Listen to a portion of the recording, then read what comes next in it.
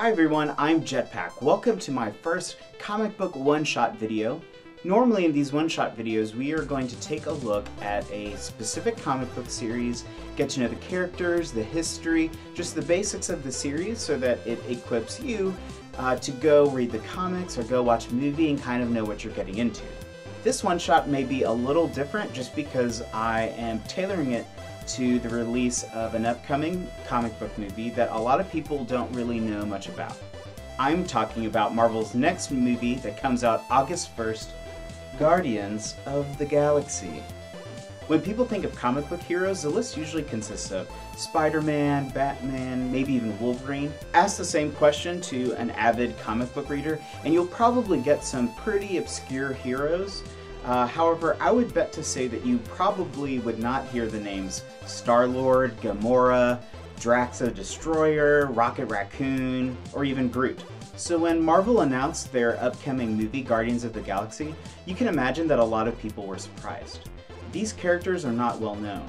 I'm relatively new to the comic book community, and I probably wouldn't have been able to identify them when these people were first announced. Of course, I Wikipedia'd them and started reading up all about them, but luckily they started releasing a new volume of comics under Guardians of the Galaxy, and so I started picking those up, and I love it, and I am super looking forward to this movie. And so we are going to take a look at the team and some of the other characters that are going to show up in the movie. The Guardians of the Galaxy are a peacekeeping team whose purpose is to protect the universe from any evil forces who would like to harm it. They're kind of like the Avengers, but in space. Unlike the Avengers team from the Marvel Movieverse, which is predominantly made up of beloved superheroes, the Guardians are all interstellar criminals who have, for the most part, left their criminal past behind. The team roster has actually changed a lot since its inception in 1969, but today we're going to take a look at the current comic book team, which is the one featured in the movie. Now, because we don't know the full plot summary of the movie, and clearly I haven't seen it yet, I'm just basing this from what we know of the comics, and so this might lead to some unintentional spoilers. So if you are looking to be completely surprised, then I would say just pause this video. Don't close it, just pause it and wait till you see it and then hit play again and then be like, oh yeah, this makes more sense, or that's interesting, that wasn't in the movie, because I'm sure there will be a lot of that. The frontrunner of the Guardians is Peter Quill, aka Star-Lord. Peter is half human, half Spartax, which is an alien race that happens to look a lot like humans.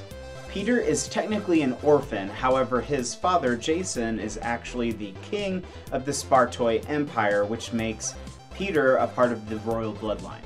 Peter is a thief, having even stolen ships and priceless artifacts from all over the galaxy. Because he is half Spartax, his physical capabilities are at peak human potential. This pretty much just makes him harder, better, faster, stronger than the average human. He's an expert in hand-to-hand combat, a master strategist, a spaceship pilot, and an excellent marksman. One of the last mementos that Peter has to remember Earth by is his Walkman, which he's really protective over. This explains the unique music choices for a sci-fi movie like Hooked on a Feeling that's in the trailers, as well as the other classics that we'll surely hear in the movie. Peter's equipped with a few different gadgets, including which is his element gun, which allows him to generate and manipulate the four elements, earth, wind, and fire, and water. Peter Quill, aka Star-Lord, will be played by Chris Pratt, who's known for NBC's Parks and Recreation, the Lego Movie, and more. Next is the lady of the team, Gamora. Gamora is an assassin raised and trained by her foster father, the Mad Titan Thanos. She is also the sole survivor of an alien humanoid race, the Zen-Huberi, which explains her green skin. If you recall, Thanos was actually featured at the end of the Avengers movie. Played by Josh Brolin, Thanos is slated to make an appearance in this year's Guardians movie, next year's Avengers Age of Ultron, and then be the main villain in the third Avengers movie whenever that comes out. In the comics, Gamora remained on her father's side until she uncovered his plan to destroy the universe. Gamora was given enhancements by Thanos, which enhanced her speed, strength, agility, durability, and healing factor. She is also a highly skilled martial artist and an expert in both gun and bladed weapons, which explains how she received her title as the most dangerous woman in the universe. Given her past, Gamora is not the warmest guardian on the team. However, she is definitely wanting to fight for good and is definitely proving herself despite her ties with Thanos. In the movie, Gamora will be played by Zoe Saldana, who is known for her roles in Avatar as well as the Star Trek movies. Next up is Drax. Drax is a bit of a different character, and I'm unsure as to how they're going to be portraying him in the movie. According to the comics, Drax was originally Arthur Douglas, a Las Vegas real estate agent with a wife and kid who were murdered by Thanos when he was on a surveillance mission to Earth. Realizing that Thanos needed to be stopped, Thanos' father, Mentor, decided to create a being whose sole purpose was to destroy Thanos. So he resurrected Arthur's soul, erased his memory, and replaced it with the sole desire to kill Thanos, which is how Drax gets his name, Drax the Destroyer. Drax has superhuman strength, stamina, and resistance to physical injury.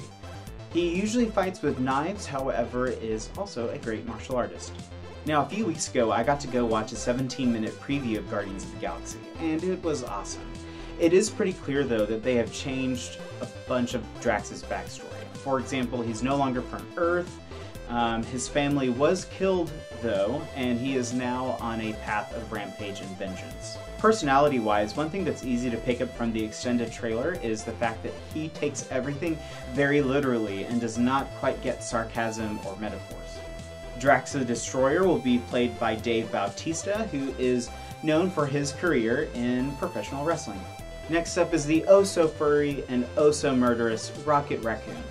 He is easily one of the most iconic characters from Guardians of the Galaxy.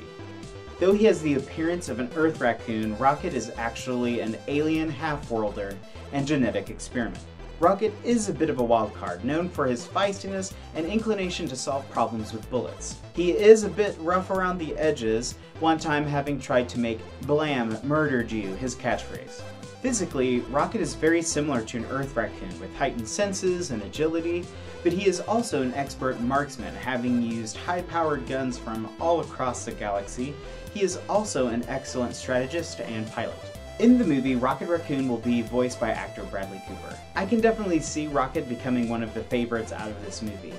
And when I went to go see the preview, I was just mesmerized by the animation of his fur and everything. It was just so good. And rounding out the team is the plant-like Groot. Groot is a Flora Colossus of royal descent from planet X. Despite their tree-like appearance, they are in fact sentient creatures. When Groot first appeared in comics, he was actually introduced as an alien who was sent to Earth in order to capture humans for experimentation. He was eventually brought back and recharacterized as a good guy. Aside from his appearance, the next noticeable thing about Groot is his speech. When he speaks, it's always a variation of inflection of the phrase, "I am Groot." Only those with a higher level of understanding in the intricacies of his speech are able to understand what he's saying. His best friend Rocket Raccoon seems to be able to easily communicate with him. As a Flora Colossus, Groot has super strength, the ability to change in size. He is also shown to be able to control trees and other plants and to be fire resistant. Groot is oftentimes the muscle of the team, however, because of his privileged royal upbringing, is also incredibly intelligent. In the movie, Groot will be voiced by Fast and Furious actor Vin Diesel, who has the perfect voice for this. So these are the Guardians of the Galaxy. They're definitely a weird mix of a team to come together to protect the universe, but maybe they're just the heroes we need and not the ones we deserve. Based on the previews and trailers, there are a few more characters that I just want to quickly tell you about, just so you know who they are. First is the Nova Corps. They are pretty much space cops. However, it seems as though John C. Reilly and Glenn Close both have cameos of people who are affiliated with the Nova Corps, and it seems as though the Guardians are going to be dealing with them quite a bit. Next is Yondu, played by The Walking Dead's Michael Rooker. He is a blue alien with a red mohawk. He seems to be connected with how Peter ends up in space, though it's uncertain how big of a role he has throughout the entire movie. Then there's Ronan the Accuser, who is played by Hobbit and Pushing Daisies actor Lee Pace, who is in fact the big bad of this movie. Ronan is a type of alien called Kree and is one of the most powerful of the Kree race.